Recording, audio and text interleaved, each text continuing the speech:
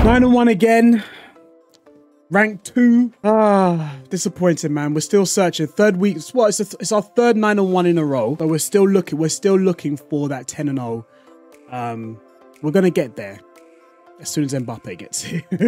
What's up, guys? It's your boy Simon here. Welcome back to a brand new custom tactic on the channel. With that being said, I'm gonna show you guys this wonderful custom tactic I really enjoyed. I've been using it over the last couple of days and I've really enjoyed it. Got into Division 3 in Rivals and obviously got 9-1 in qualifiers and hoping to kick on when we play champs. So don't forget to like and subscribe, put the bell on so that when you know these videos do go live, and comment down below how you are enjoying these custom tactics. And can we get, I would say 30. You guys smashed it with the 20 likes on YouTube. Can we get 30 this week for the 4-2-3-1 custom tactic? So without further ado, let's get into the video. Okay, so to be a little bit different, I'm going to show you the tactics first, but I've changed the instruction for 2 players, which gives me a little bit more oomph in terms of going forward, and it really helps, especially when you're overloading certain areas. It really, really helps. So let's start off with the tactics. I play my own meta.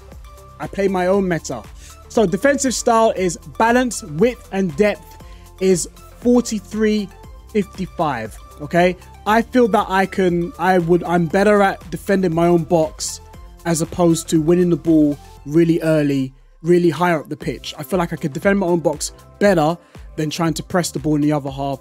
So 43-55 is perfect for me. Build up play and chance creation is balance and direct passing. If you feel that it's not enough going forwards and you really want a little bit more, you can't get forward quick enough, then go long ball. Don't do anything else. Okay, but balance, just fine. Width, your attacking width is 50.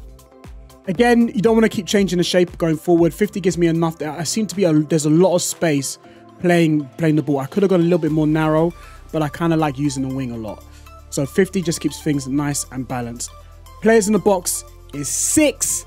Again, the reason why it's 6 for a reason. Now I tried it on 5 and 5 was good, but it wasn't good enough in terms of trying to get the ball in the box, trying to get more chances going, things like that. So I went from 5 and 6 was just right for me. Corners and free kicks is on 2. Your instructions is as follows. We're going to start from the top and we're going to work our way down.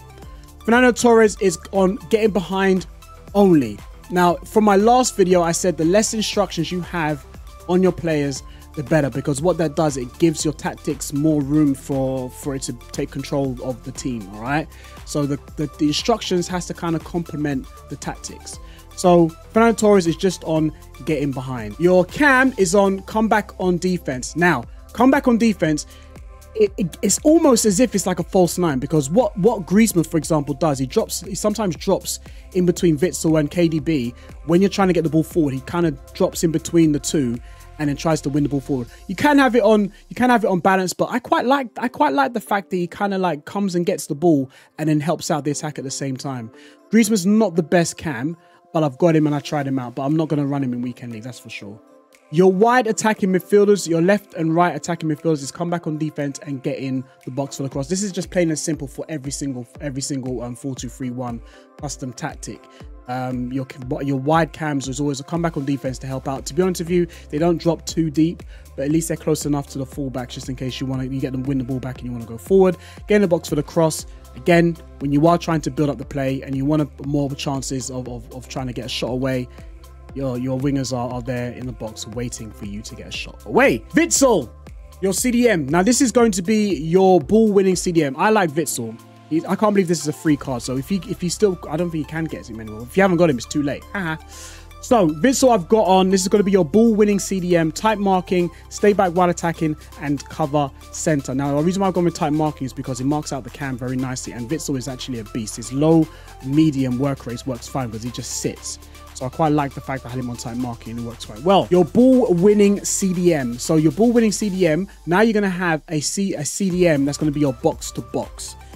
I've got your box to box. I've got Kevin De Bruyne here on cover center and cut passing lane. So he's going to be bombing up and down and helping out. So when either Griezmann's dropping, KDB will bombing forwards. He's got that high medium work rates. So it works quite nicely and just gives you a little bit more options going forwards. All right. Don't worry about the fact but that means I'm going to be one CDM defending. No, you'll be fine. Don't worry. You'll be just fine. Your goalkeeper's going to be a comfort cross sweeper keeper. Goalkeepers are rubbish, so comfort cross is sweeper keeper.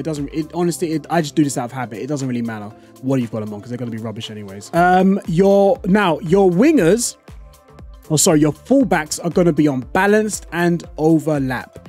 This year, when it comes to balance, they're not always going to be bombing forwards. They will make the run when the opportunity presents itself, or if you're actually a seasoned player, you can actually trigger the run yourself. So what they'll do, they'll make overlapping runs beyond the left and right cam. And I thought that it worked quite well. And I thought I was going to be a little bit susceptible because I'm struggling defensively. But then when I was practicing with it, I was thinking, oh my gosh, how comes I'm not getting beat on the wing? Oh, I must be on stay back while attacking. I went to check and I was like, hold on, I'm still unbalanced. So I left it. And it's worked really, really well. And I was conceding less goals. Why? Because I was scoring more. Going forwards. I mean, if you want to only have maybe one, if you're still struggling going forwards, like Barsha, he's got that whip crossing, whip pass. But leave them both on balance and overlap, and you'll be just fine. This is rank 2 in champs, worth it. And as promised, I'm going to show you the rewards to see if it is worth it. Ooh, yeah, skipping that. USA goalkeeper. Yeah, it's her with the short hair. Yeah, nah, not for me. Small rare. Come on. At least one.